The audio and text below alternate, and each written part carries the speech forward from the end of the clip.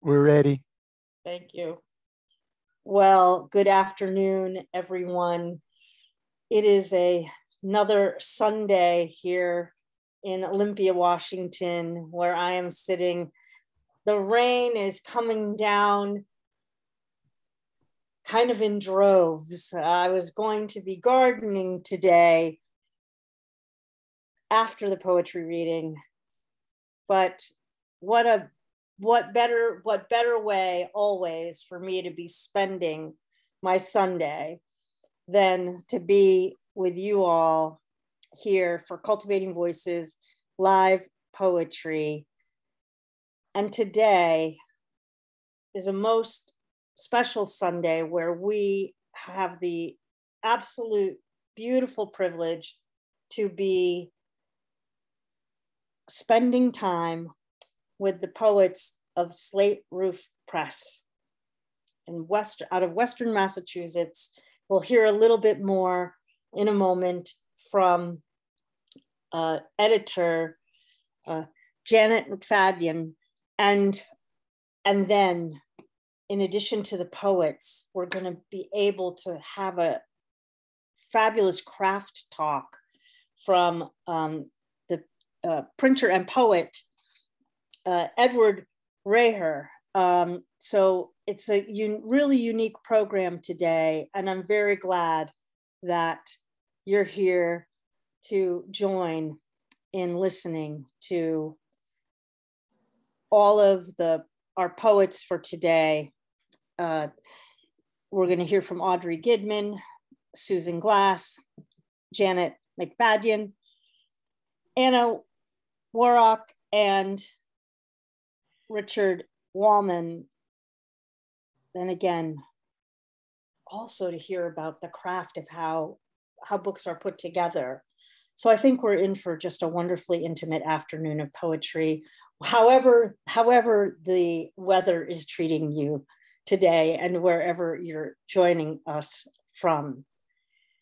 Well, as I mentioned, I'm Sandy Yannone, a host of Cultivating Voices live poetry. I'm joining you today, as I mentioned, from Olympia, Washington. We've been here in Cultivating Voices live poetry, as most of you in the room know, since March of 2020, bringing poetry and poets from across the globe in all different kinds of formats. And one of the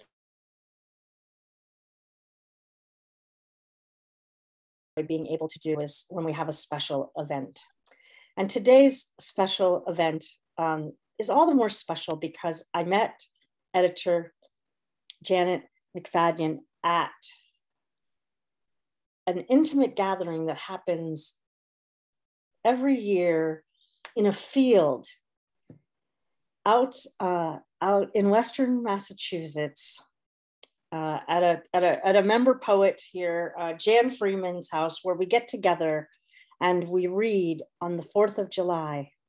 For the years that my mom and I are able to make it, a reading of Walt Whitman's Leaves of Grass in its entirety, a song of myself.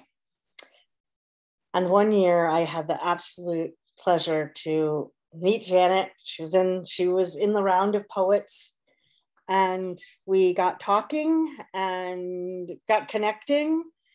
And who would know that a few years later, we would be salmon sisters, and that I would have the joy of being able to host a program where we were able to feature the beautiful, beautiful, beautiful, beautiful, beautiful, beautiful books that Slate Roof Press publishes.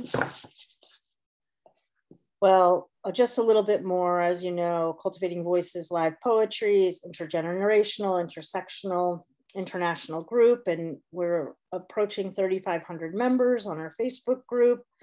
We encourage you to post your postings about upcoming readings and all of the special things that are happening to you in the world of poetry.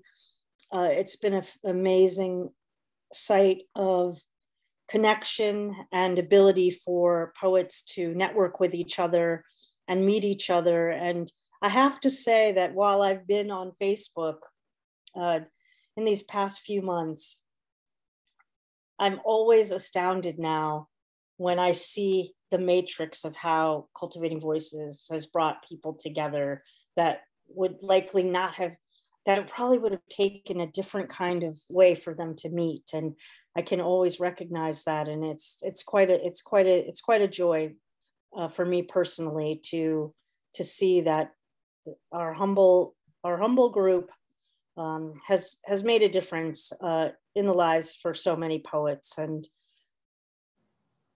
I hope that's true for all of you today, just listening to the poets of Slate Roof Press. So I'm going to introduce first Janet, who will talk a little bit about Slate Roof Press and its beginnings and its operations and the beauty of what you do. And again, thank you for bringing the poets to our stage today.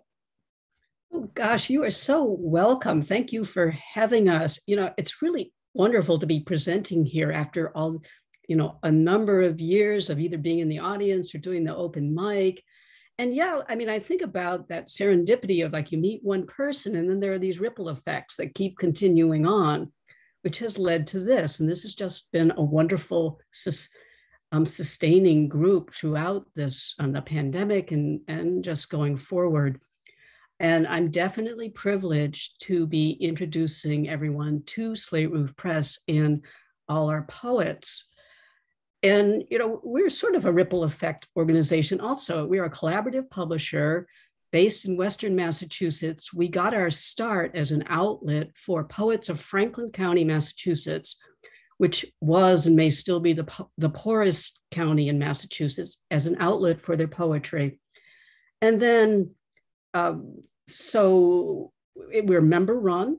Everybody helps. I mean, everybody amongst us is an editor. We all edit each other's stuff. I am the managing editor, which means I keep track of all the nuts and bolts of the organization. But we've been around since 2004, introducing new voices in poetry with limited edition art quality chapbooks. And all of us were involved with all parts of the organization. People do book fairs and presentations and readings, or we do promotion, we do bookstores accounts, we provide feedback on each other's manuscripts, we proof each other's manuscripts when they're going to production. And then we all can converge on Ed Rayher's shop in Northfield in order to actually assemble the books. So here's a sample of the book. This is Anna Warrock's book, who she will be showing a little bit more about it.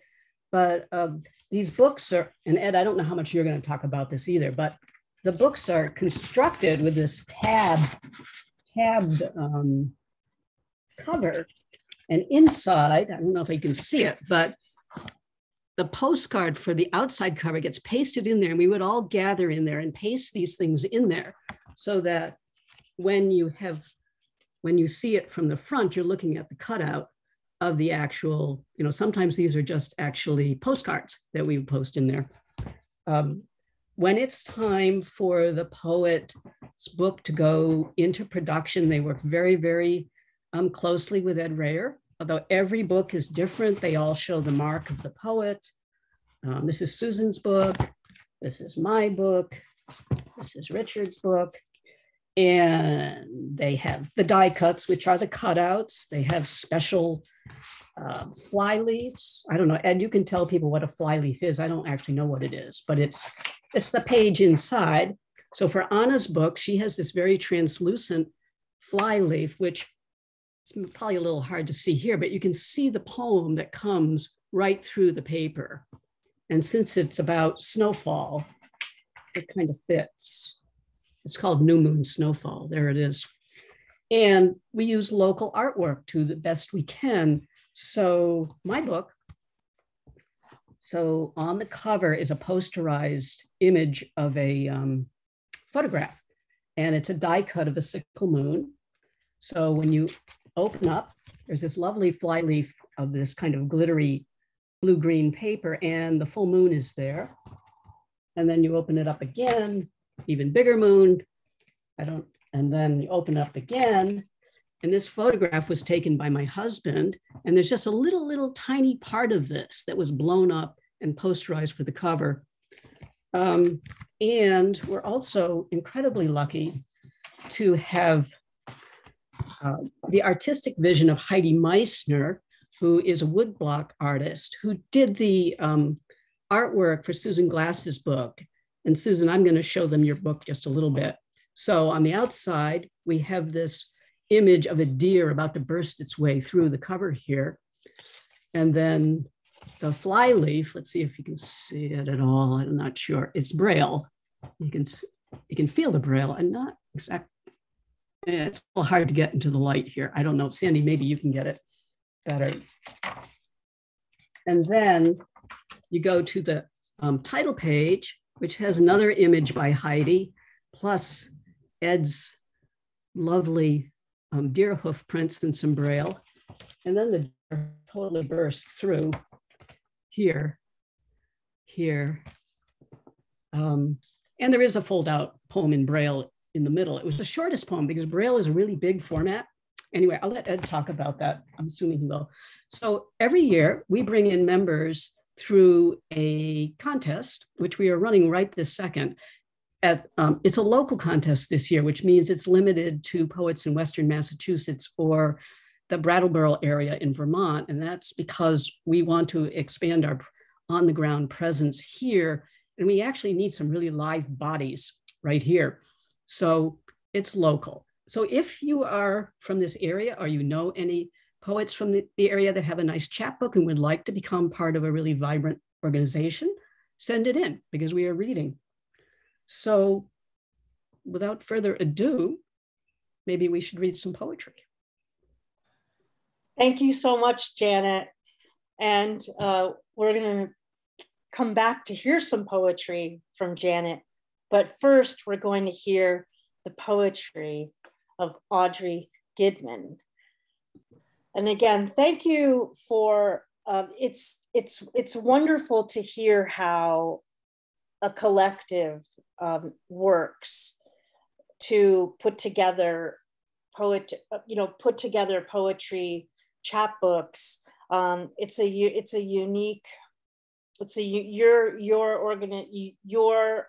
The organizing of the press. Each one is so unique. And so I love that we got to hear how you all work together on each other's books. Well, today first, we're going to hear from Audrey Gidman. And I'm so excited to hear, your work, as I know that there are folks here in the audience that have come also specifically to hear you today, Audrey. A little bit about Audrey for all of you. Audrey Gidman is a queer poet living in Maine, and her poems can be found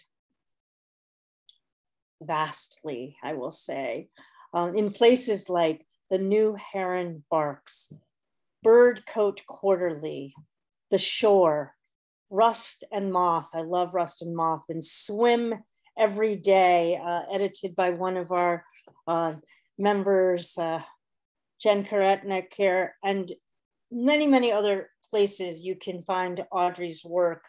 She currently serves as the assistant poetry editor for Gigantic Sequins and is the chapbook's editor for Newfound. Her chapbook, Body Psalms, was winner of the Elise Wolf Prize and will be joining the illustrious catalog of Slate Roof Press later this year. Please join me in welcoming Audrey Gidman. Hi, everyone. Sandy, that was so generous. Thank you. Your enthusiasm made me enthusiastic about myself. Yeah, thank you so much for having us here. This is so exciting. I'm currently in Florida. It's very tropical here. I'm not accustomed to it. And so there's thunder that you might hear in the background because I'm in the jungle. And there's also a newborn very close to where I'm sitting. So if you hear very tiny cries, that's what that is. So my little book is coming out in the fall. It's called Body Psalms. It has transformed a lot in the time that I've been working on it. So it started out as this project that was centered in deconstructing the Psalms. I have this obsession with God and deconstructing God and dismantling God. And I was really curious about what that could look like. I'm really interested in white space, so I really wanted to actually fracture this idea of the psalm. So that's where the book, this is the genesis of the book. And over time, it has really shifted as my other obsessions have really matured or transformed. It's really shifted into this exploration also of grief and trauma and the body, and how those ideas and God are not actually separate from landscape environment, and landscape and environment is not actually separate from grief, from our grief, from the things that happen to our bodies, from the memories that our bodies may or may not have access to.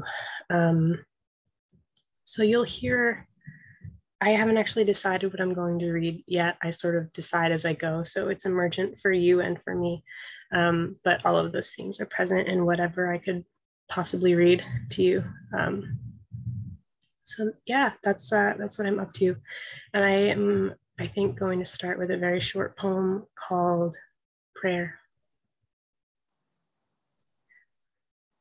Take this chicory up from the ground, O Lord. Tangle of wild daisy, white clover between fingers and teeth, delphinium, comfrey, peony, rose. The wind sings and sings, whispers a spell, roots and small spines. St. John's wort, red as a crushed cardinal, cupped in my hand, rubied, blood swift. Amen.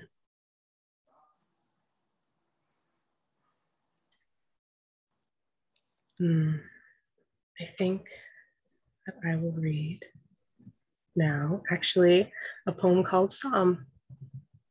This is my first fractured psalm. Take me to the inseam of the mountain, O God, where honey meets sand, all grit and bone and dripping hive.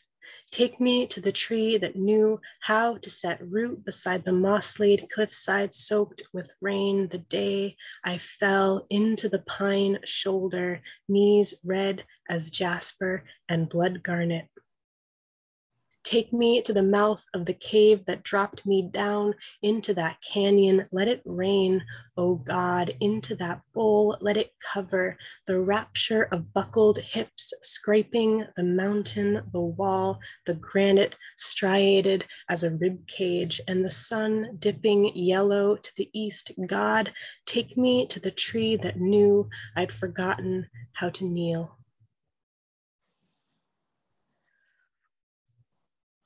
And I will read, this is a companion piece to that poem, actually, that I wrote many years later. That poem was secretly about this time that I almost fell off the side of my very favorite mountain and was caught by the branch of a tree that I didn't know was there.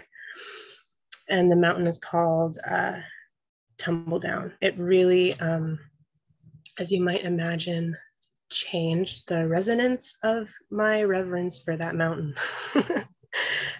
So this poem is called Tumble Down, and it's after Tiana Clark, the brilliant Tiana Clark. I gyre, I spin out and tumble, trip over stones, I climb the mountain. I fall back down the mountain, carrying a creek in my pockets, water in my hands. I cup, I willow, I carve pelvis, I bowl, I belly, I crawl on my knees. I listen still, I weep, singing. I ruby, I bloody, I fish for garnets, become gold, just water and the sound of water, just horses. I horse and dogwood my way up north, magnolia, sky, whirl, and trip back into canyon. I slip on rock face knees, red as jasper. I become pine. I dazzle. I don't die this time. I dazzle.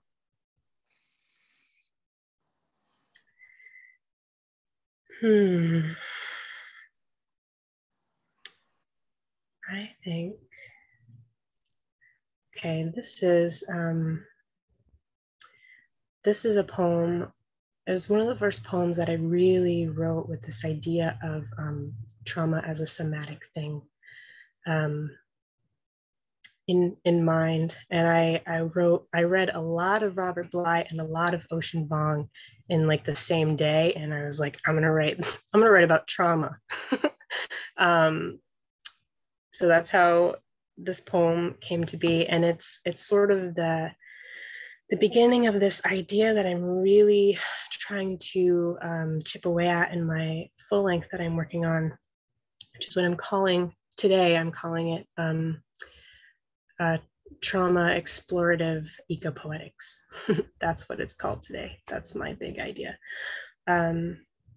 Trauma and landscape and God and somatics and how they're not actually separate. This poem is called Trauma Theory. Forgive me, I have been this body. Forgive me, I have seen so much. This body knows. I think I am a tree made of hands. I think I can't get empty enough to know what I'm dealing with. This body is a drought of massed years. Let me begin again. Here is a girl kneeling. Here is a girl on her knees, a girl on her knees in the dark. She can't remember a shadow that disappears. She can't remember why the dark scares her. She tries for years. Owls outside the window, birch and sycamore scratching glass, her skin a tired storm. Forgive me, I have seen this story 1,000 times. Forgive me, how do I write this poem differently next time? The owls have gone home, but home is what? A body, a prayer for a clean break, a body, a tired storm. Forgive me, there is no clean break. War has a smell. Forgive me. There are owls in this poem somewhere. A girl on her knees, afraid of windows. The window is shut. The window is a window made of hands. A body kneeling. She knows the storm by the inside of its name. She forgets herself. No, forgive me. I forget what I came here to say.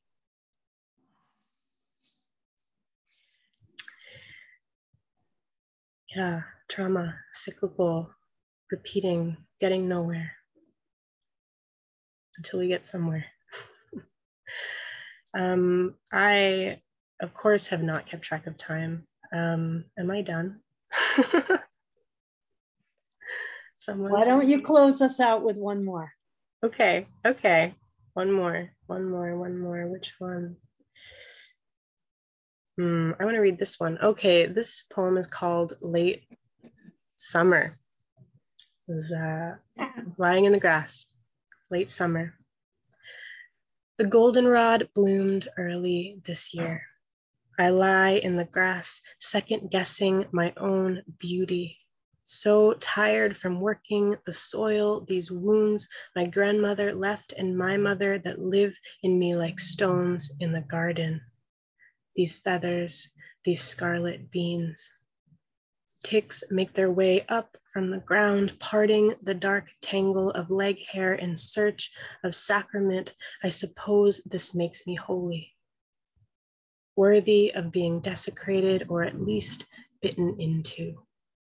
I want to close my eyes, but not now. I'm waiting for the flowers to grow taller. I want to be here when they die, full of blood and all the mothers who saw me coming, feet red as rubies kissing the ground. Thank you so much for your time and your attention and for being here.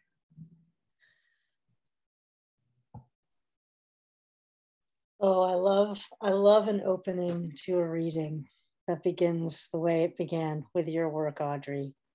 Oh my gosh. Thank you so much for having the presence to bring the attention to flora and the attention to trauma together in the way that you do that through its own unique poetry religion is what I will say. Thank you so much, Sandy. You're so generous. I really appreciate all of those things that you just said. Thank you.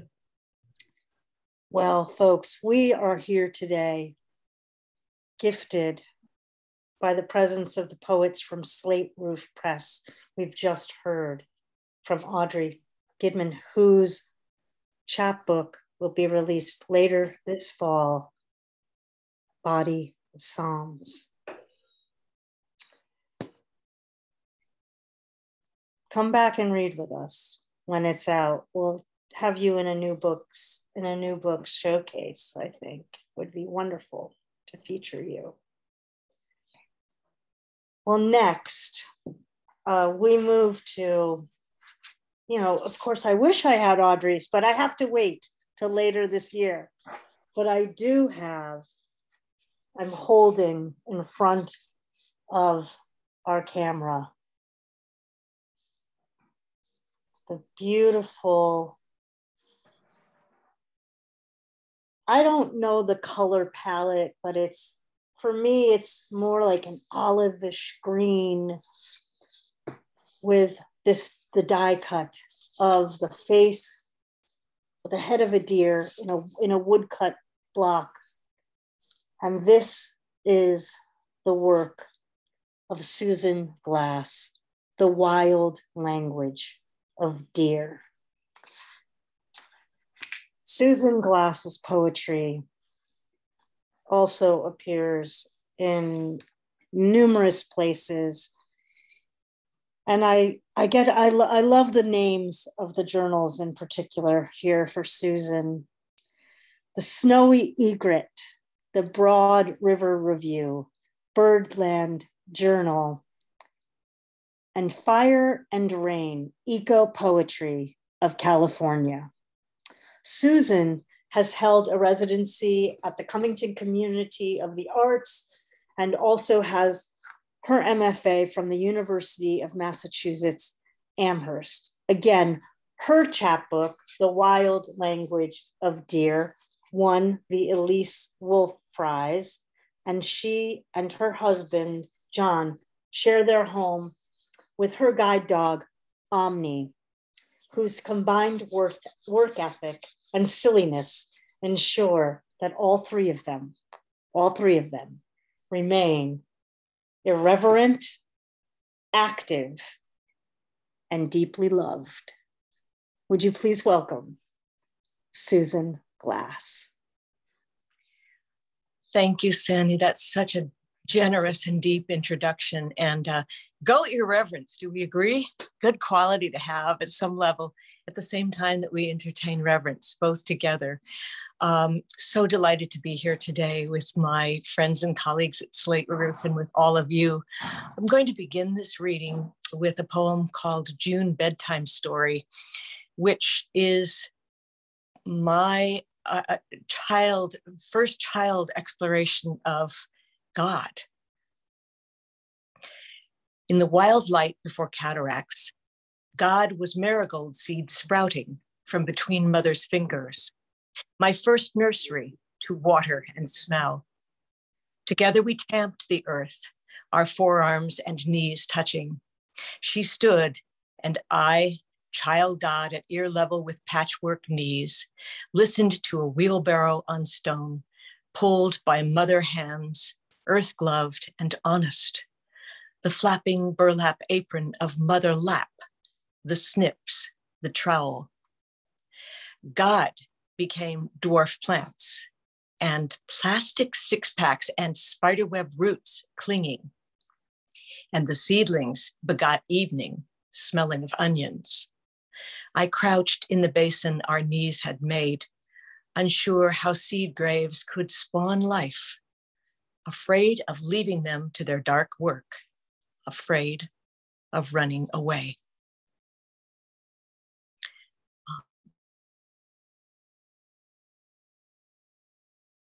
Their godmother, my godmother, in all its ways, my mother was my garden god, bird teacher after nature itself, and lives in just about everything. Here's a poem about reading, and it's about the joyous generosity of our brain and its willingness to change shape to bring us understanding. It's called Letter to Visual Cortex. Perhaps you are not my subject of address, but your reputation for flexibility precedes you, as my fingertips and I well know. We were there, you see, when you captured the meaningless pebbles, ticklish filigree on cardboard paper. Our first word, rain, arrived in contracted braille.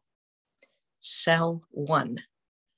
3 dots left, 1 at mid-level right. Cell 2. 1 dot at top left. Cell 3. 2 subtler dots, better mannered, less demanding, nestling mid-range, mid-finger pad. It was, in fact, raining in the leaf-flecked garden. Sycamore and oak muted the drops that hissed like skillet garlic. So too, those dots beneath my right hand's index finger murmured toward recognition. That first neural path from fingertip to visual cortex bypassed my eyes and forgave their shyness. With one word, the new wiring laid itself into place.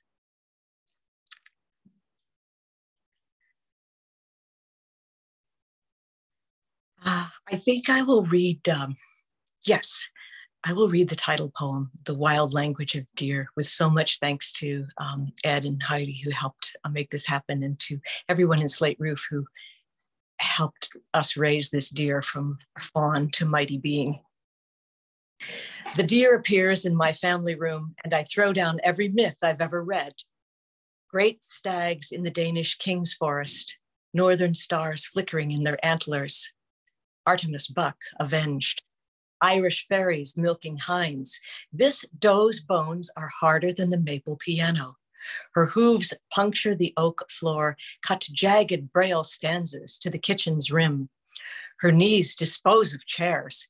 Her shoulders thrust musky-scented into the breakfast nook, and the head mounted over the fireplace is like any face emerging from a dream that bewilders, that asks, "What is this place?"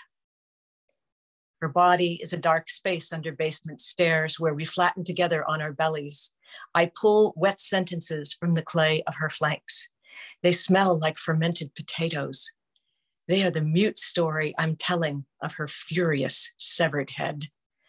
They are poems that will never domesticate, that welcome this wild language back into my home.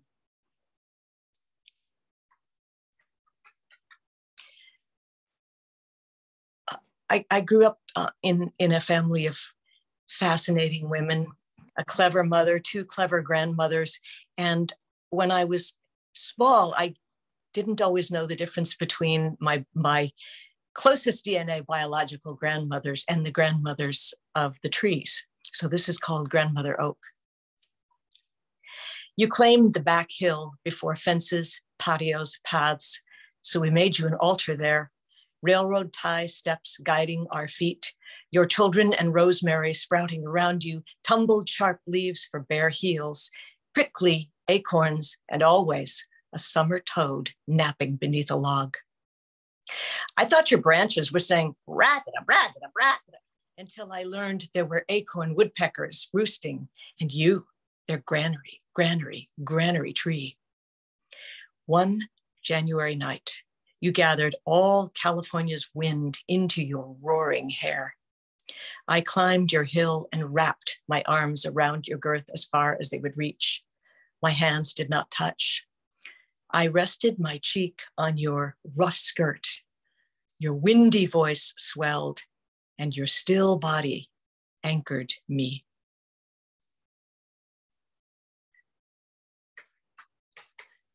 Do I have time for one more? Please. I want to be so fair to everyone. This is a poem about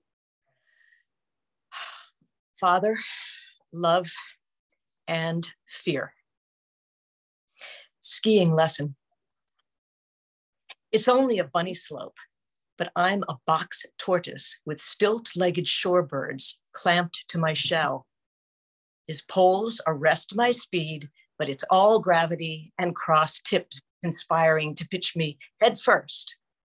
The bindings hate my ankles, won't release, bet on it. He bangs his pole. Bend your knees, lean, your feet are a V.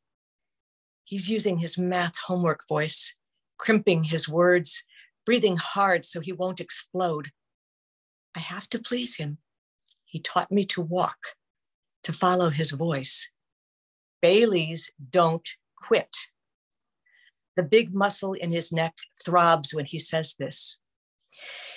If I touched it now, we might be all right, but I'm 13 and my fingers are tourniquets on my poles, and my dad, my father, is waiting. Thank you very much. Thank you so much, Susan. Everyone, you have been listening to the exquisite poetry of Susan Glass from her chapbook. Here it is, holding up the cover again so everyone can see the wild language of deer. Again, folks, these chapbooks, like I'm hugging them. They're so gorgeous in their construction, but the construction of the poetry is a mirror for how they are housed as a collection. And I want to just say about Susan's work, what I really appreciated, and I'm so glad that you read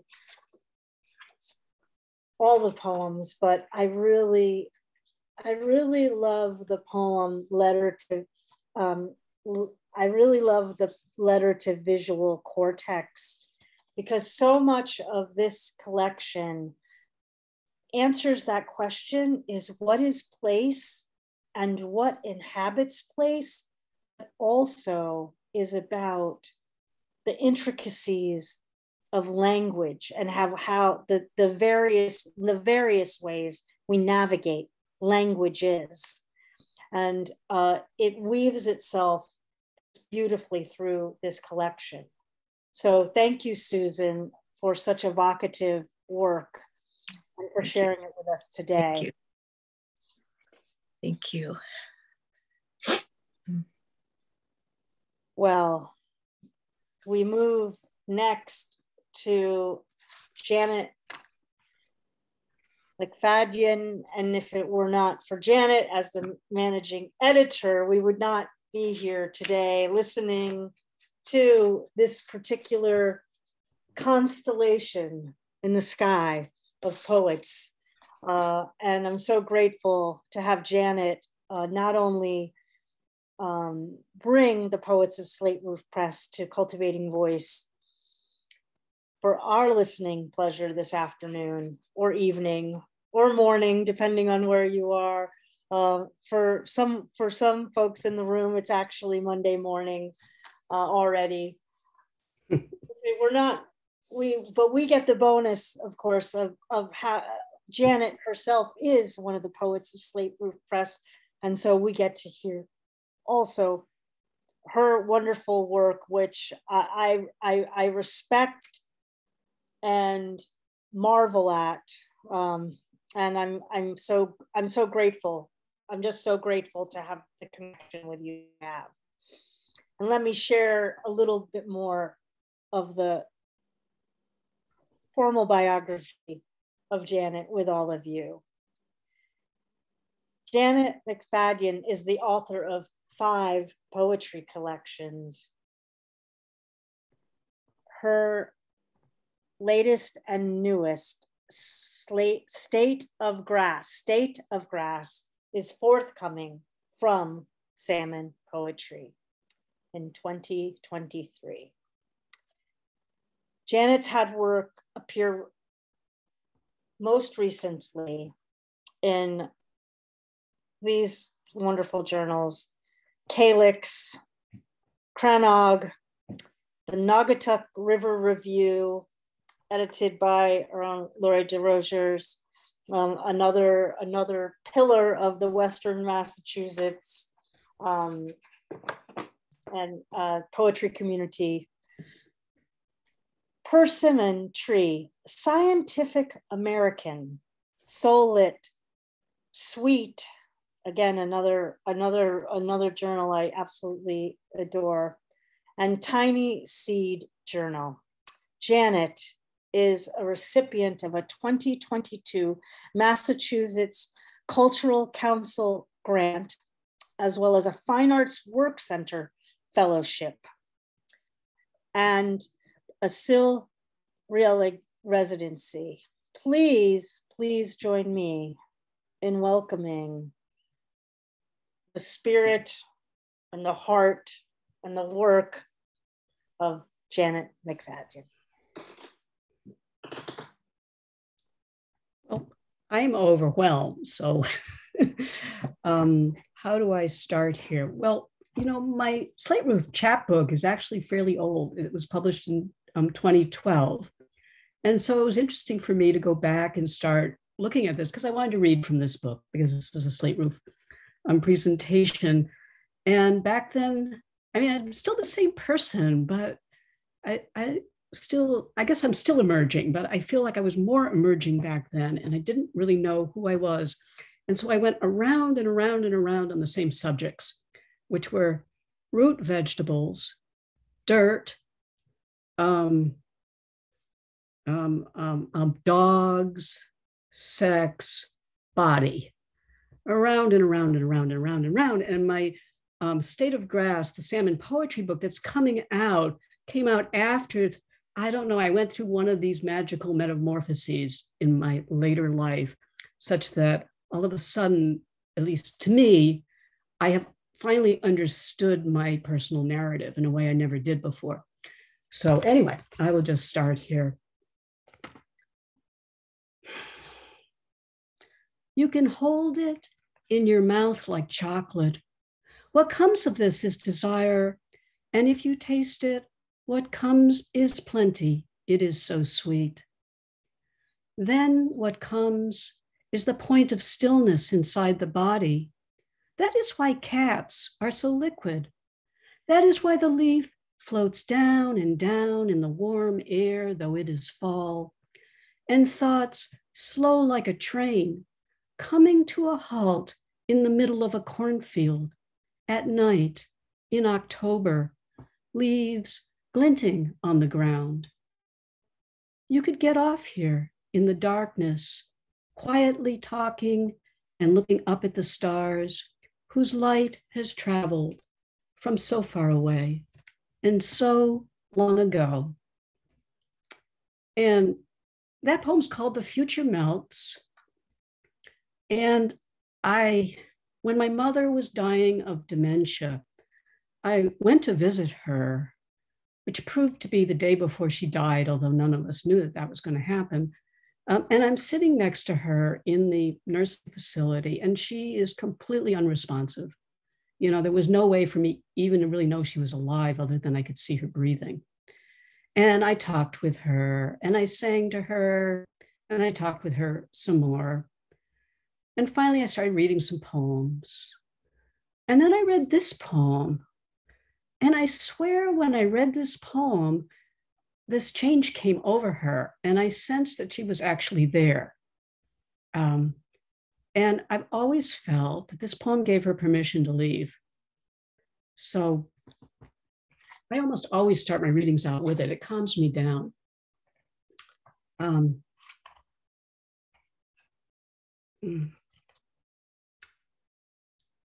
So I had a dog that was lovely inside and horrible outside. And every time we had a full moon, she would want to go out on the deck and she would wake the entire neighborhood by barking at the moon or at anything. A true spirit, bloodlines, time stops, a camera flash, the world struck dumb by moonlight. From sound sleep, I stumble onto the deck with the dog in moon-soaked fur. Every hair sniffs the air, sniffs the stunned bodies of trees, limbs raised, skirts of dried bracken around their knees. Her ribs conceal a wind tunnel, sucking all creeping things through her nose to the abdomen, hoof, scale, claw. Unseen, except in dreams where a twig snaps under a shadow. Unknown, except for smell or sound, horns vanishing behind branches.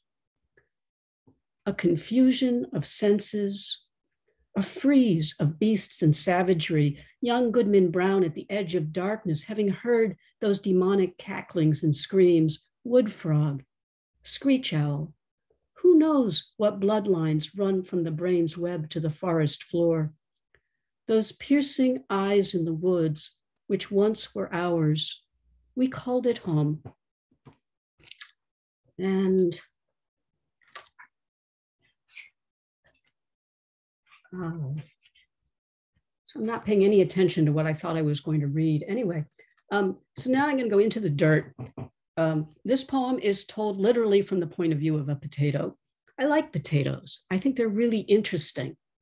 And they have these eyes, lots and lots of eyes. So this is called Through the Eye of a Potato. Lying there in a black furrow, I saw how sunlight lit the hard earth, stroked the brown, wrinkled face of my grandfather dozing beneath me. Sooner or later, his head would flower. Already, he loved burlap in brown paper bags, and in my greening, I mimicked him, brushing marl and peat from a dozen eyes. I sensed an uprising out of everything dark and underfoot, and possibly out of my own heart, if only I knew how to see. My grandfather wheezed. He said, "Study it, girl. It's there for the taking." I copied his dusty squint, lying motionless by the hour until rain burst open the green heart of the ground, and I knew I loved water and round, ugly things, puffballs and toads grunting in litters. Everything living was demanding its right to grow round and fat and put down roots. My grandfather drilled frilly corkscrews in fields and in my mind, reeled out vine after vine of pale fuzzy leaves until he was wreathed in them like a happy harvesting god. And though I was full to bursting, I knew nothing of the blossoms that on moonless nights potatoes dream of, clustered together in clods of dirt, and nothing at all of roots, except how to hold tight to my grandfather as he tightened his grip on the earth.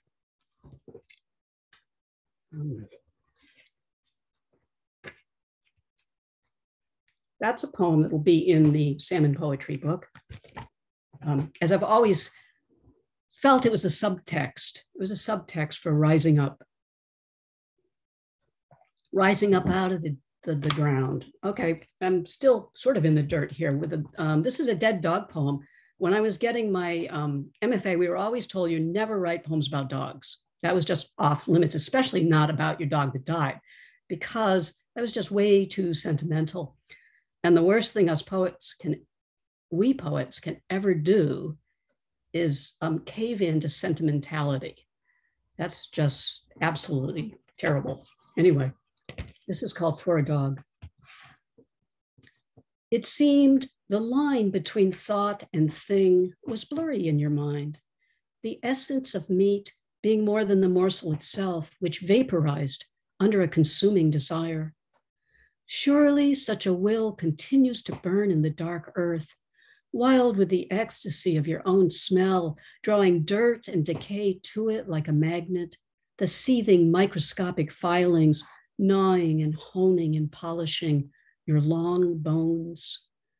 Now, what you most longed for, you have become: the marrow, the blood, the gut. Skin, fur, and feathers, oh, all that beauty you would gladly investigate. You had an engineer's instinct to expose the inner workings, as now you have been exposed, your pelt laid to one side, a sensuous shining.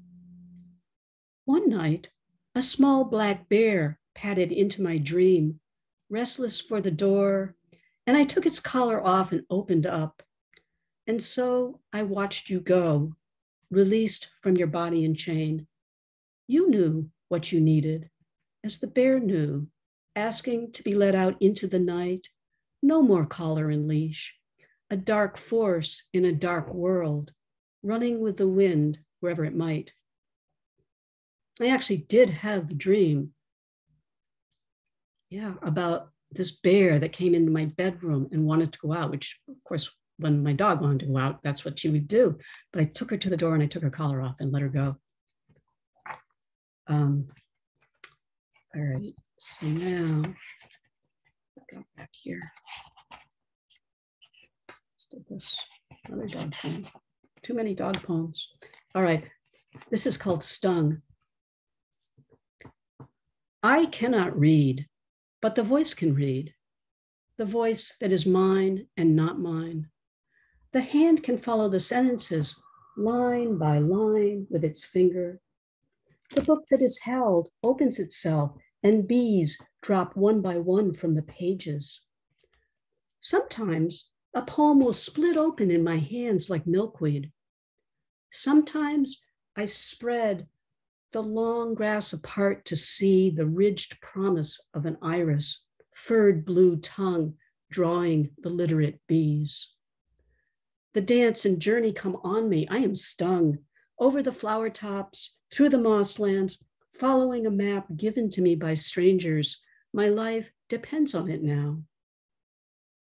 The hive swirls dark around the mind, glittering in the peripheral vision and laced with dripping honey. The world says, eat of me and die. Oh, eat of me and die. And so I leave myself.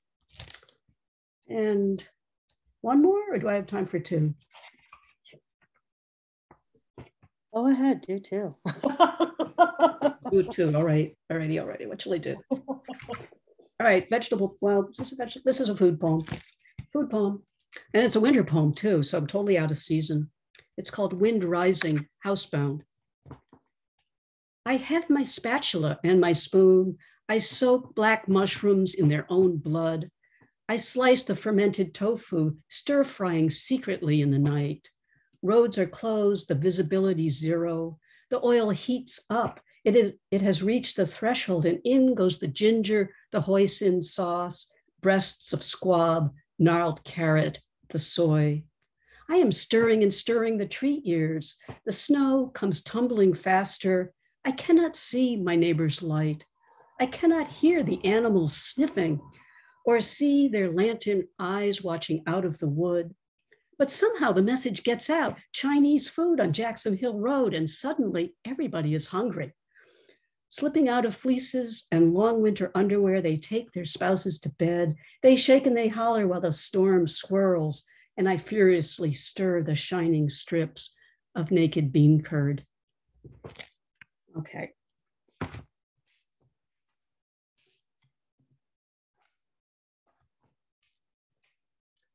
I'll read one last poem that's going to be in State of Grass.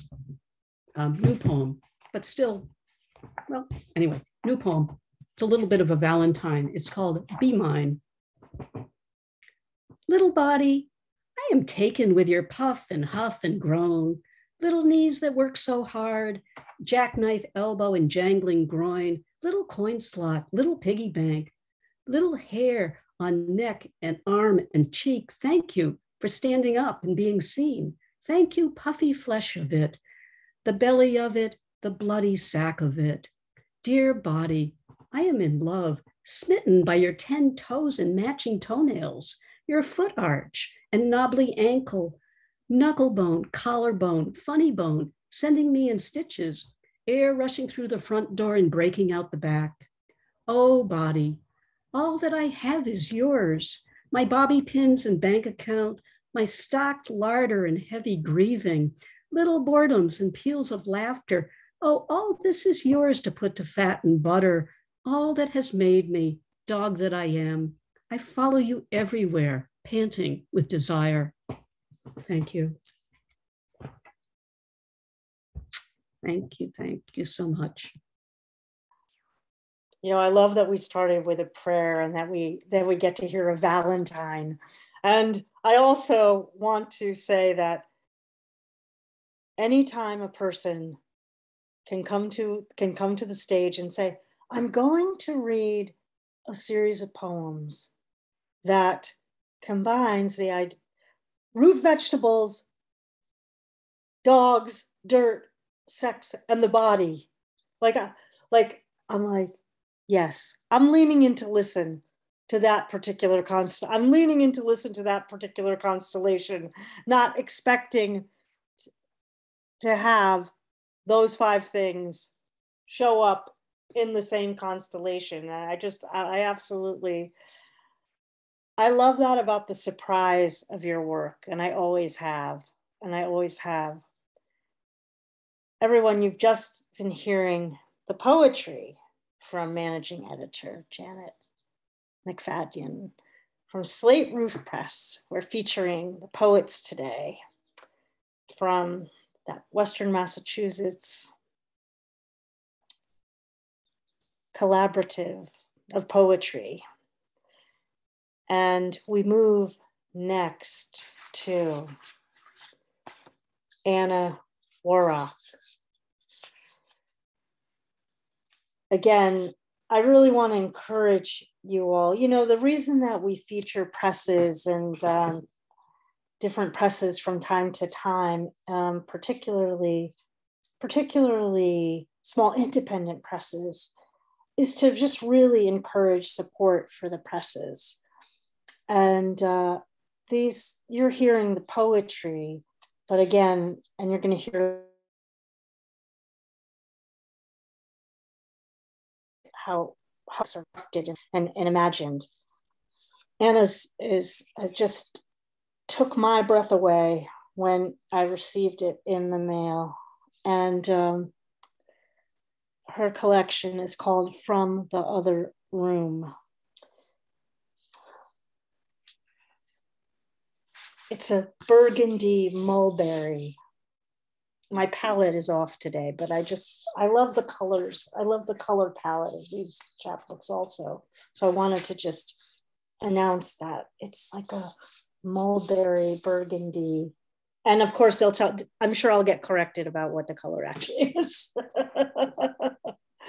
Well, Anna Warrock's latest book, as I mentioned, is From the Other Room. And it was a Slate Roof Press Chapbook Award winner. Of course it was. Besides appearing in The Sun, the Madison Review, Conduit, and other journals, her work is also anthologized in Kiss Me Goodnight, Women Writing on Childhood Mother Loss, which was a Minnesota Book Award finalist. Anna's poems also have been choreographed, set to music, and inscribed in a Boston area subway station. I wish I still lived in Boston to be able to read the poetry in the subway stations. Anna also has held numerous seminars held space for conversations around understanding grief and loss through poetry. Please welcome Anna to this room as we hear from the other room. Thank you, Sandy. And again, thanks for your generosity, and thanks to the whole Cultivating Voice team for bringing us. Thanks to all of you for coming on a lovely Sunday afternoon in May. As Sandy mentioned, it's called From the Other Room. And as the books have shown, once you get inside, the title page is actually a reflection. So there is the other room. It is a book about loss and living with loss. And the other room is the room that we build for our beloved dead so they may live with us. So the first poem is about my mother's death. She died when I was 16. And this took me a few years to write, as you can imagine, to understand what that moment was like. The outline. In 12th grade, Miss Warren kept me after English class to ask, "Do you know this paper doesn't make sense?" I looked at my 3 typed pages, puzzled. So she showed me how to outline and arrange thoughts. I had learned all that younger, but had forgotten the patterns when death scrambled my bones with my mother's. Miss Warren and I sat by the oak desk, and she led me step by step back to reason, asking what I wanted to say, asking what I thought might come next. She would wait a long time in silence, patiently, because she saw I had to go a long way off to recollect something that answered the question and did not signify the impossible, which I had learned when death took my mother away.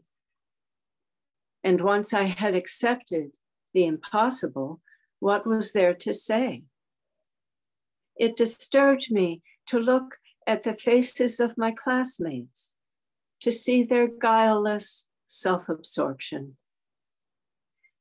But when Miss Warren said, A leads to B leads to C, and you can number inside the letters 1 and 2 and 3, I learned that to think again was not to betray what I had witnessed, but to follow a map that led to her oasis, where she had us reading James Joyce to learn epiphanies, how things come together or must come apart. And you can see it in a glance or in the snow. Later that year, too tired to do drugs or sit in a back seat with a boy, I went to Warren's house for tea. I told her my mother hadn't died of cancer, like I'd said to everyone, but of alcohol, and my father was drinking again. And she said, "It's a surprise, isn't it, when you know your family isn't happy? A, B, and C, 1, 2, and 3.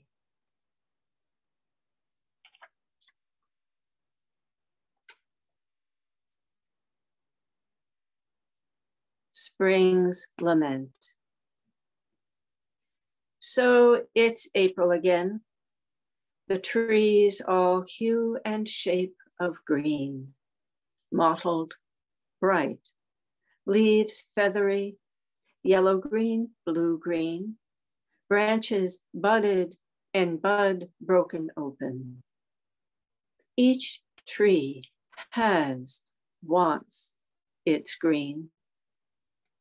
Although my sister has been dead 3 years, it's good that trees turn to leaves each April, unstoppable. Even the great hole in the earth that swallows everything, terror, abiding love, greens up. So a tree turns green and green and green. Then there's the shade. I will not let go of that, the shadow under the tree, dark, deep, forgiving in all that green. Forgiven. That's what I meant. Forgiven.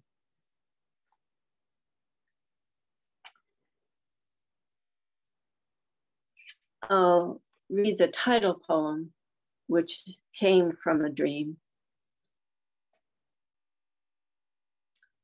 He said, "They are the dead, you know. In the dream, I hear voices from the other room. So I walk into that living room, but they, a man in a dark business suit, listening to a woman in a blue dress and pumps, are just standing up from the sofa, turning away, plans made toward the doorway at the back. And they start toward the other room, where also voices, conversations. They are taking their papers and leaving the room I entered through another door. I never see their faces, the plans, and they're going. Should I? Yes, I'll follow. Unconcerned, they do not look back or call, might not even know I am. I never see it, the other room. I am anxious and go to the door that opens into an unlit hall, and their backs spread like ink into the dim.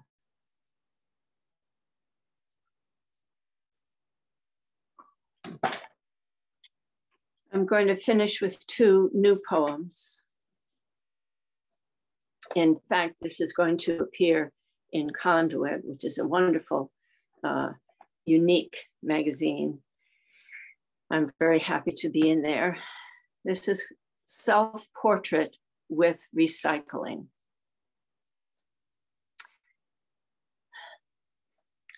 Like in a photograph, sunset tints the bus windows. Riders look out.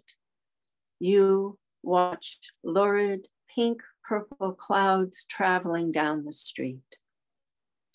At 2 a.m., you enter the kitchen where twilight rays stretch over the airspace from the neighbor's kitchen light. Your window above the sink, enough to see by. Is the car parked at an angle, theirs or the tenants? Do they take out their recycling? Do they bolt their tables to the floor? Does that tree, a shadow in the corner, have yellows, and is it dying? Later, your older face, who knew? Everything looks so far away.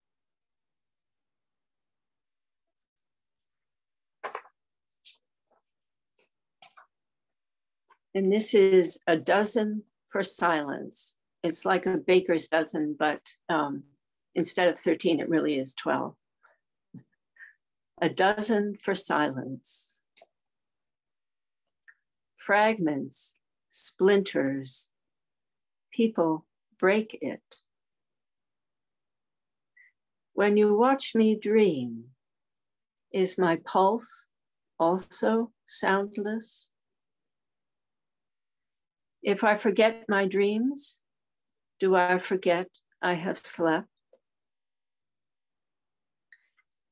Passers-by hold expectations unvoiced.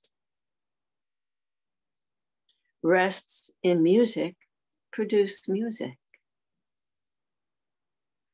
The augurs wash the feet of a person shrouded by dust. It could be said, I do not exist. Then I wonder when I will speak. An aspen quaking in the woods. The quiet bird flies. Hear the bird fly past, the unsung past. Monks fast so they might hear whether God speaks. Alone, or with one person, or with several, how does my stillness differ? A person wreathed in silence wears branches of feathers. Thank you.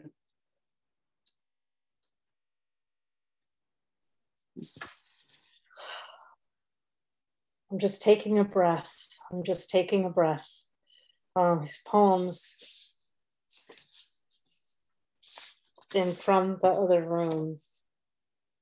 They just reached me. They just reached me very deeply, and I didn't share this before, but I'm so glad that you read the outline, because it's a poem that I actually shared with my students earlier this week. I direct a writing center, and I wanted them to hear a poem that connects a narrative about the writing process with a vaster narrative than the writing process.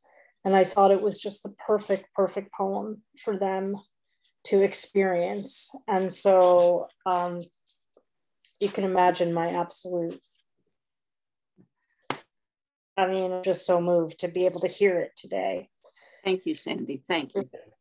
These poems From the Other Room, they have a precision to them, as you've just heard.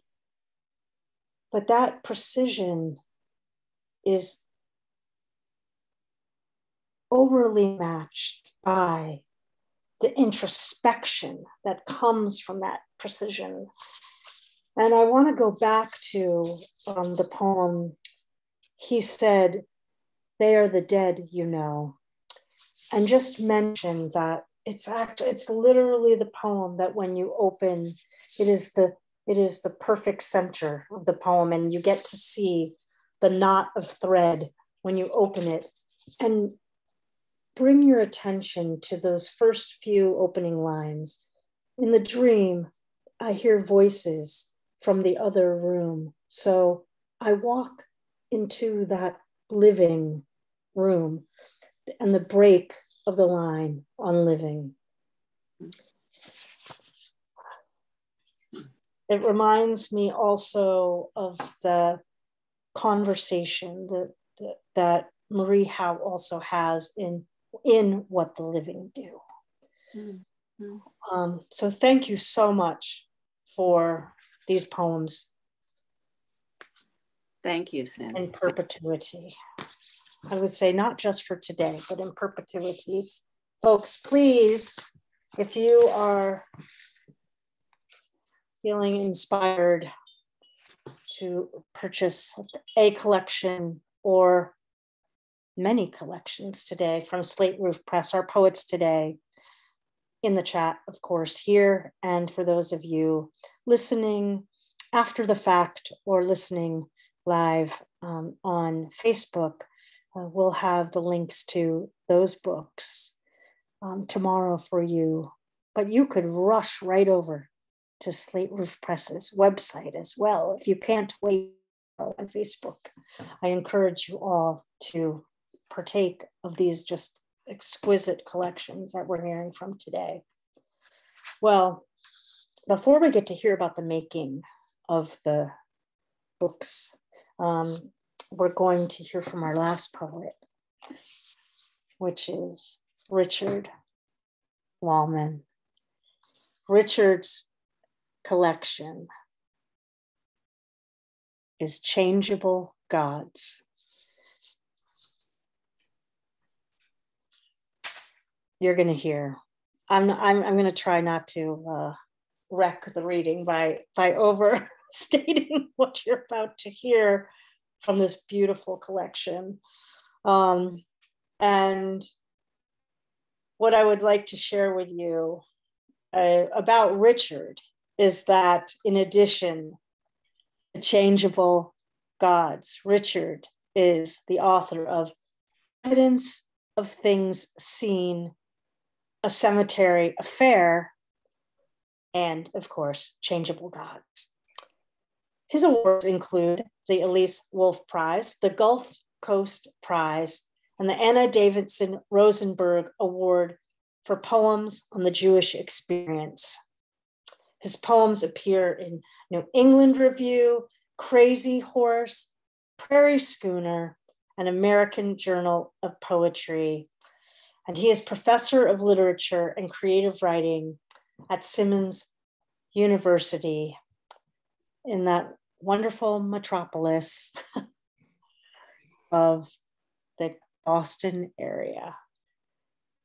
Feel free to check out Richard's poems and learn more about his poetry as well as his artwork at his website. Please give a very generous welcome to Richard Wollman. Thank you so much, Sandy, for your introduction and for having us all. And thanks everybody for coming. I also just want to thank my colleagues at Slate Roof Press. I can't overestimate what a privilege it is to read with you, to hear your poems. It doesn't matter how many times I've heard them. It's like the first time, and I love you all. Okay, so you saw the cover.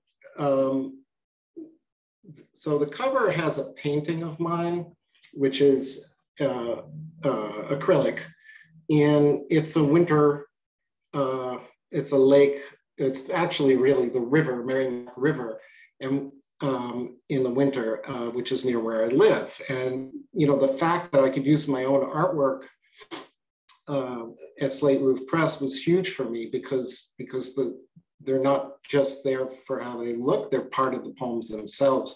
And I would also add that what I've come to learn at Slate Roof is that the object of the book, everything about it, from font to the construction to even the texture of the cover, which has a lot of texture, is really part of the meaning of the book. And so thank you to Ed Rayher for his brilliance. It just felt so good to be involved in every part of one's own book. It's a rare thing. The other image is a sculpture of mine, a photo of a sculpture on the title page, which is also in Maudsley Woods, which is, you know, one of the main settings of the poems. And it was kind of cool to be able to include that. And I finished it about 10 hours before I had to send the whole thing to Ed. So it was a little crazy. These poems began as emails. They're love poems, but I like to think they're more than that too. They began as emails when I had been sculpting all night, learning how to sculpt in wood, and then would realize that the sun was coming up. So I'd look out of this tiny window in my third floor and begin a poem to my girlfriend and send it that day. And I did this for about 40 days. 30 of the days are in the chapbook. It's also dedicated to Sarah Hannah, my pal, and truly gifted poet, Boston poet, who passed away in 2007. Normally I read a lot of the poems that mention her. She's throughout this book, but today I'm going to do a different grouping than I have been doing. because I realized I've been talking so much about Sarah that my lover has just disappeared from the landscape in my readings. So I'm going to try something different today. And I'm going to, they're very, very brief. So I'm not going to really speak between them, but just pause. Blue and viridian coming up behind it. A green that seems to love the tops of trees. Green that won't stay long, not long. The sky would have things yellow, wants the sun to linger in the river, mix with blue to make that momentary color, neither sky nor sun nor river. Green that is a woman, as the Chinese say. You can't stop looking for a second. You can't stop looking because she can't stay.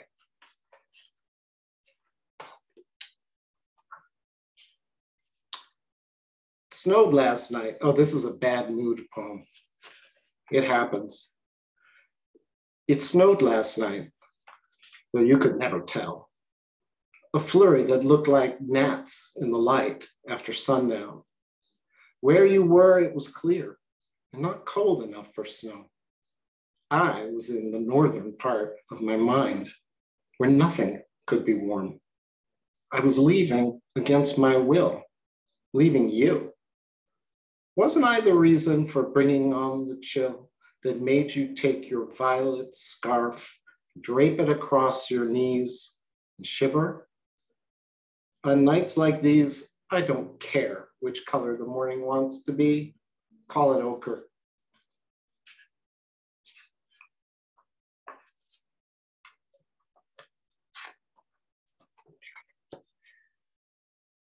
Last night's fog finally lifted, but you would never know it was morning. There's nothing to see. All palette and no brush of a tree that would move the sky closer to the river. You're in your bed.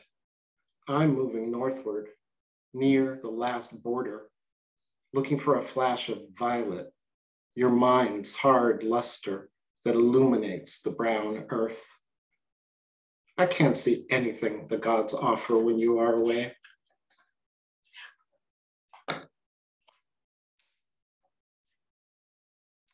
It's no use waiting for the days to lengthen. The clouds will hold whatever light comes before the last gives way to indigo, dark violet, almost black. Who's to say now we are settled, that the sky's changes won't hurt us? Who can tell us where we are if no stars break through? The 2 moons you left in the bed sheets, in the pillow, the impression of your hair, the faint rosette of blood on the blanket. This is the only landscape I know.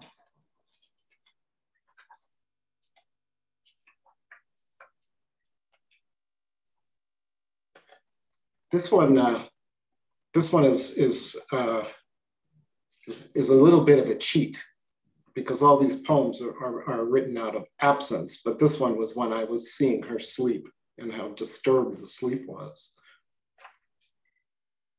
The goddess sleep lets fall her green curtain around you, her soft ribbon against your cheek, a mother who does not speak. You whisper to children who leap over roots the trees send along the path by the lake you return to. What happens you cannot say. You draw your knees to your face, become a cradle of your own making.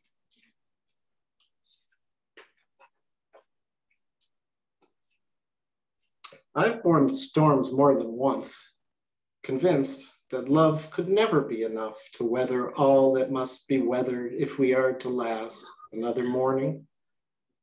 In the woods today, in the woods today, the trees were russet.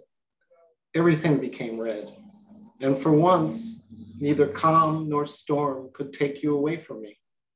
There was no one for miles with an opinion of us beneath the blue permeated with green. A green I'd never known, the green of lichen on brick, of leaves impressed in mud. green that could keep storms away for days.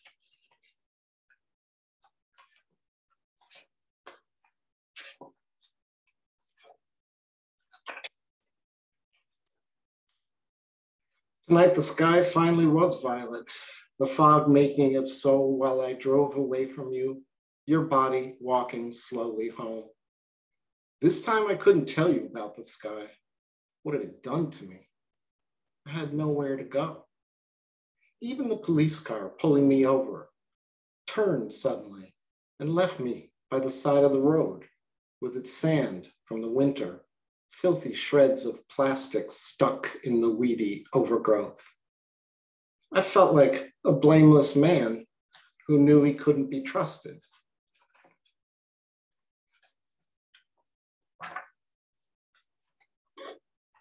These are the last fractions of sky, reflecting everything we have seen, the last mornings we will have. And won't we, in time, need them back? Telling the story must surely change it. But this cannot be said. How different are the twin gods of want and need? You can't know one without the other. The snow doesn't need to know it's violet. I have always wanted to tell you. And I'll close with one more that loops back to the first one.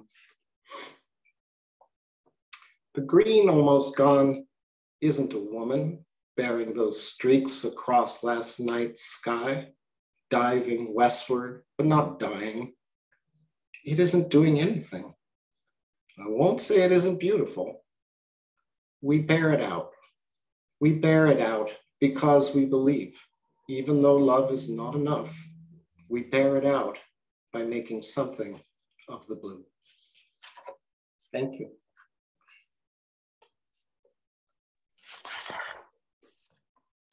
Thank you so much, Richard. Again, you've been hearing the poetry of Richard Wollman from Changeable Gods. That line, the twin gods of wants and needs.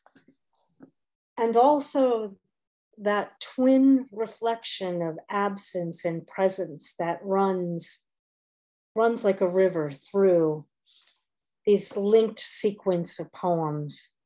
And I wanted to share with you all the epigraph to the book because I feel like that also just helps contextualize so beautifully. And this is from Jack Gilbert's poem, Tear It Down. We find out the heart only by dismantling what the heart knows. And I feel like that's what the poems in this collection are constantly doing, dismantling and showing us the both ands throughout absence, presence, wants, and needs. Thank you so much, Richard, for sharing your poems and your artwork from Changeable Gods. Thanks, Sandy. Appreciate it. Pleasure. Well, everyone, we now get to hear, you've heard the poets talking about the master printer and poet Ed Rayher, who is the visionary of how these collections come together along with and in collaboration with the poets. And for today, to close out, we're going to be treated to hear a little bit more about the making of the Slate Roof Press's collections. Let me share with you all that in addition to being a master printer, of course, that Ed is also a poet and a member of the Slate Roof Press Collective, of course, and hails as a printer from Northfield, Massachusetts. He runs Swamp Press, publishing limited edition letterpress books of poetry And you can find Swamp books in university collections at places like Brown and Harvard and Smith. And he recently cast type for the Cherokee alphabet, which is the first time this has happened since the 1800s that Cherokee language typeface has existed. Ed has a PhD in philosophy, but also an MFA in poetry from University of Massachusetts Amherst, and has a full-length poetry collection forthcoming from Hedgerow Press. Please welcome the voice and vision of Ed Rayher. Hi, thanks so much. I have a letterpress studio in Northfield, and I print books for many presses, as well as publish books myself. And then I run a Monotype type foundry. And I'm going to do a screen share to show you some of the things that I'm working on, and especially Susan's book. So far, the host needs to enable screen sharing. It's enabled now. Try again. Okay. Oh, there we go. There we go. Uh-oh, I don't know how to get rid of this other stuff here.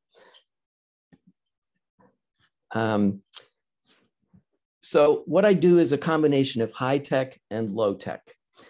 The high tech is I do digital design, and the low tech is letterpress printing, which is now obsolete commercially.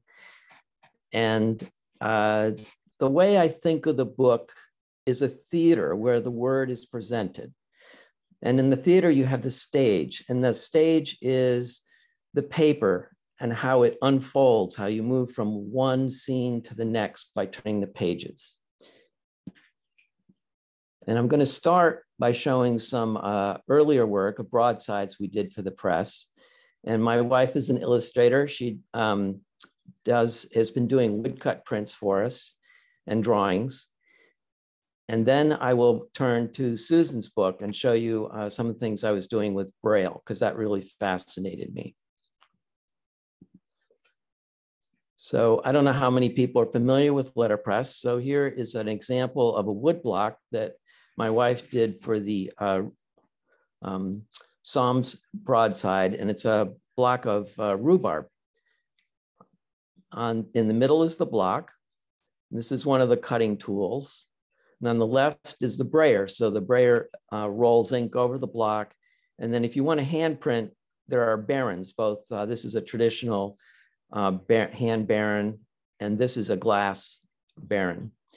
So you ink it, and then you place the paper on it, and then you rub it with the baron. And here's a close-up of the wood blocks.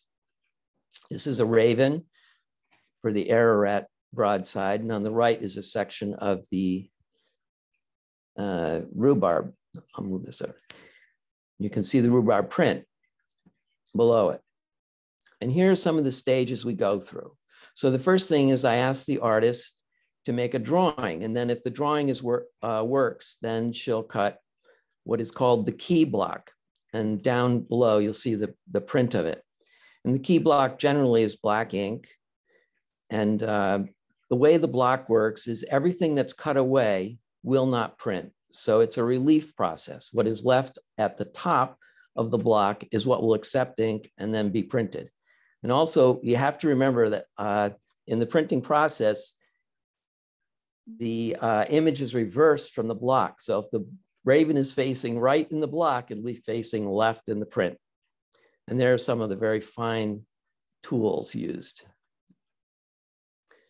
And to get multiple colors, you have to have one block for every single color. So on the left, we have the key block in black. And this is a background block in dark blue, which makes the dark blue in the print. And then on the right, you see the light blue block. So it takes 3 to make one print. And here you get to see various proofing stages and then the final print down at the right. And the way I print them is with a state-of-the-art Vandercook proof press. The block is placed in the bed of the press. These are steel rollers that are the ink fountain. So they will roll over with rubber rollers beneath them, will roll over the block. And then following that is a cylinder on which the paper is placed. So it will push the paper into the block in a relief print. And because I have a letterpress studio, I also have a type foundry. And as mentioned, I did engrave matrices and create Cherokee for the first time in 150 years. But here's an example of letterpress type. It's like what Gutenberg invented or Ben Franklin would have used, or you can see today in many letterpress studios. Now on the right is the Ararat poem itself. And you can see between the lines are little thin strips of leads, hence the word leading. And here's an example of a large piece of type that was from the title. And part of what I do is I make type and I sell it to other printers across the world. On the left, and there are various forms of making metal type, but I use the Lanston system. And on the left is the keyboard. The keyboard operator types on the keyboard and it punches out a ribbon, sort of like a piano roll, full of holes that are coordinates for the matrix case, which I'll talk about shortly. And the roll, paper ribbon, goes onto the casting machine, which reads the ribbon with compressed air and then casts the type. And here's a view looking down on the casting machine of some type that has come out of the machine. And then this is the matrix case. So this is where the metal is injected into these slots, and that produces the image of the type. But we've gone high tech in the antique typecasting world, and this is the Welliver system, and it's run off a Mac. So I have a Mac notebook, which sends the codes to the circuit board, which then controls the solenoids, which allow compressed air to go into the machine to order the type. And then I have various presses, such as the Vandercook. Also down here is a Heidelberg windmill. It runs at 5,000 sheets an hour, and it picks up the paper and prints it and then delivers it at the other side. It's an automatic press. So now I want to turn to Susan's book and my concept of tactile theater. So the image in the front, the deer, I printed very deeply into the paper so you can feel the impression of the deer there. And the cover stock itself is very textured. And one reason why I enjoy doing this the way I do is that the tab and slot system, which I use to assemble the books, is archival. It uses no glue. So the book is sewn together with linen thread and then doesn't use glue to hold together. Now I'm going to zoom in on Susan's fold-out page. So this was done in InDesign, a digital layout program that printers use. So on the left is the poem, and on the right is the Braille. And not being fluent in Braille, I had to make a new typeface where it shows the Latin letter beneath the Braille so I could proof what I was doing. But I still ran it by Susan because I did make some errors and whatnot. But that gives you an idea of how I figured out what the fold-out page would look like. And for this book, I didn't want to use just the regular Braille dots. I wanted to use deer hoof prints as dots. So in Fontographer, I invented a typeface that is not only Braille, but it's Braille hoof prints. And here you can see the Bezier diagrams of the hoof prints in Fontographer. And then I output it to a digital font, which then I could use to produce plates. So these are letterpress photopolymer plates. I make a negative on my laser printer and then expose the polymer, which is a plastic on a steel back yellow base. And then once it's exposed to light, the polymer hardens and then the The rest of it washes away. And there at the lower right, you can see the deer head. This is a close-up of the plate showing the deer hoof prints in Braille. And this is how it prints. Now, this is from the back of the page because when you print Braille, it's actually an embossing process, is what we call it. And from the back, you punch into the paper, and that creates a relief on the other side. And so here it is at the front of the book as the introduction. And here's the fold-out page. So you get the visual poem on the left and then the Braille on the right. And that's the beginning, that's the end, the end. So if anybody has any questions or whatnot, we can turn to that.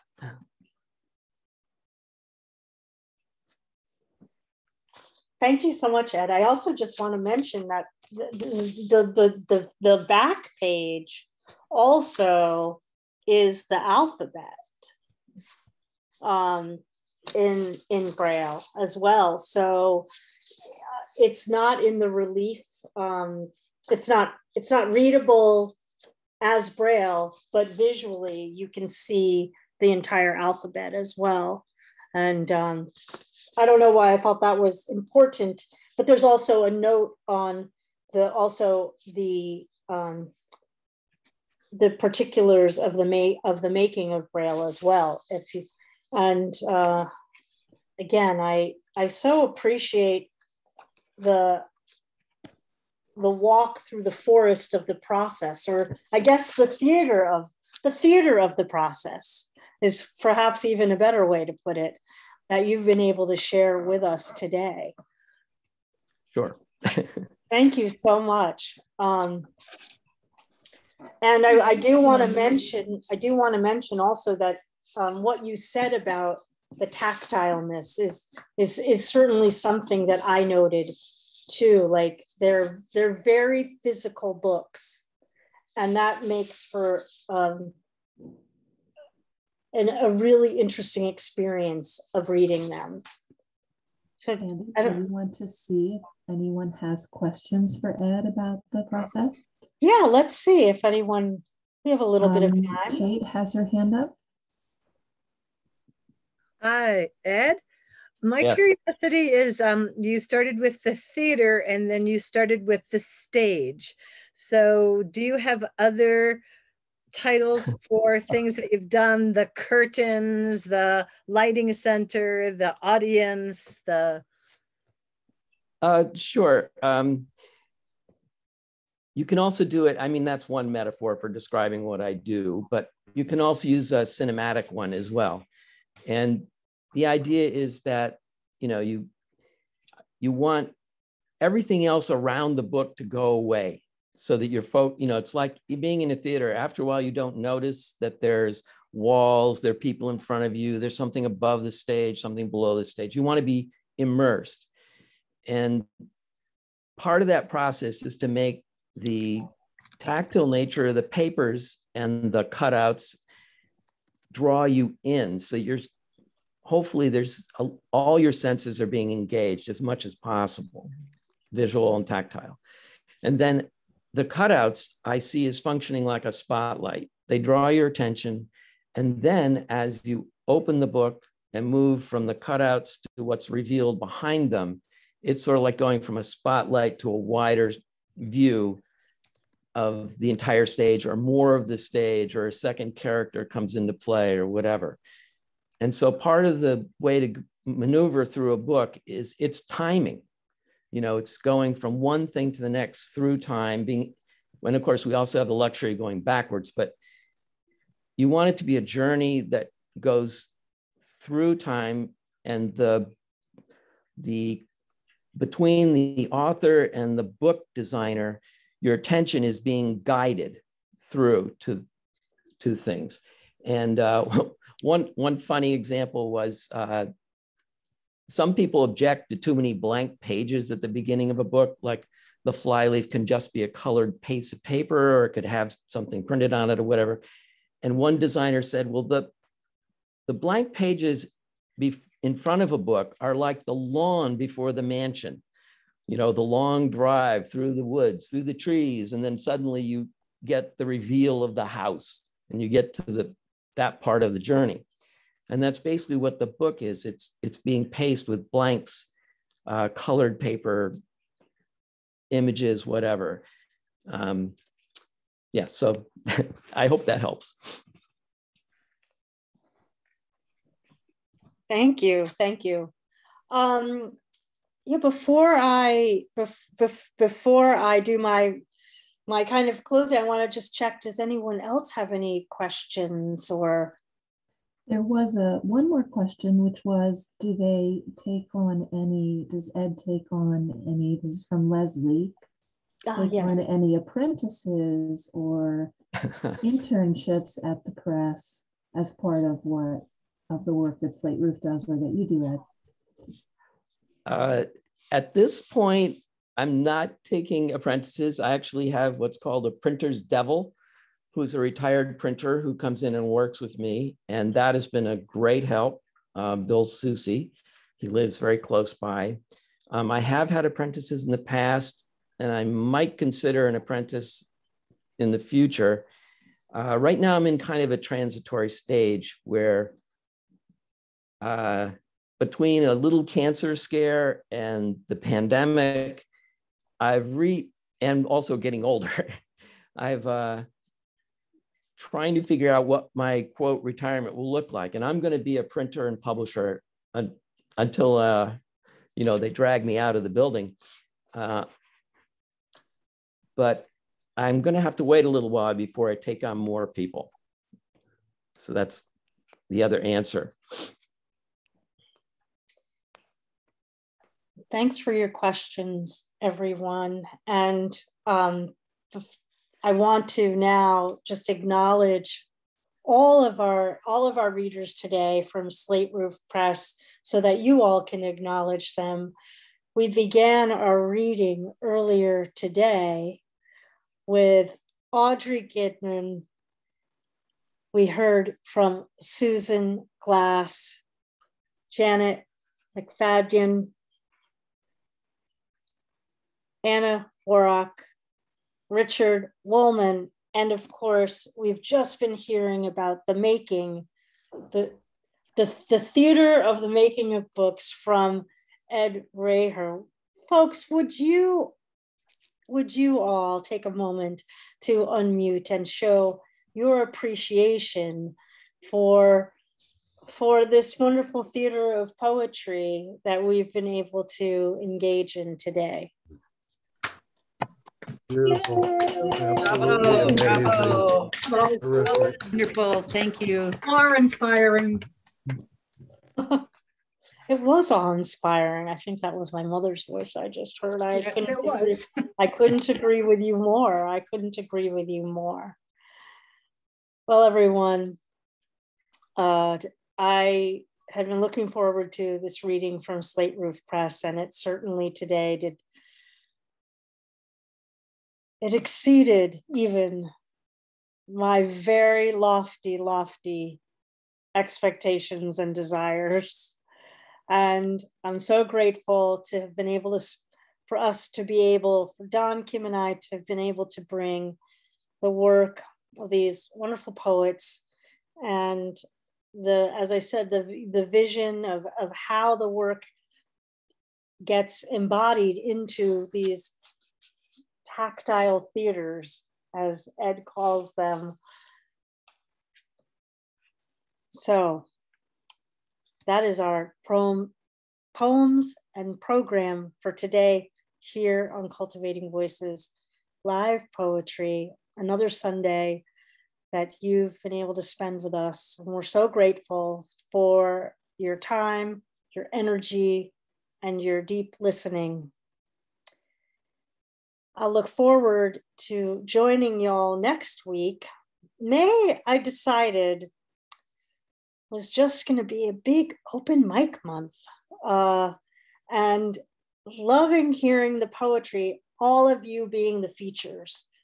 So join us again next Sunday for an open mic where you are the features. Join us 15 minutes before we gather to start at the top of the hour to sign up to be one of our 12 readers, 5 minutes each, and we'll look forward to hearing your work. Well, the birds outside are calling me as they're in the rain, and I'll be taking my leave with a heart full of poetry today. And again, gratitude to our dear friends at Slate Roof Press for joining us and inspiring us with all of your work. Please join us next week. And I hope you all have a very peaceful, wonderful week, however you choose to spend whatever the season is where you live. For folks here in the states where we're living, there's lots and lots of planting going on, but we recognize that we have folks that are in different seasons here in the room. And so however you're inhabiting the season of your life in this moment, may it incorporate poetry every day, be infused this week with poetry. As I say when I close out every week, be safe out there. Take exceptional care of your beloveds and keep writing your remarkable poetry so that you can come back and bring it to us next week. That's right. Let's bring the hearts out. My best to all of you. And as we depart, I'm going to try to say goodbye to the folks as they're heading out. Thank you to Ed, Rayher, Mary Mullen, so good to see you today. Oh my gosh, yes. T.A. Niles, great to see you. And Leslie, thanks for your question. And there's my mom. I'm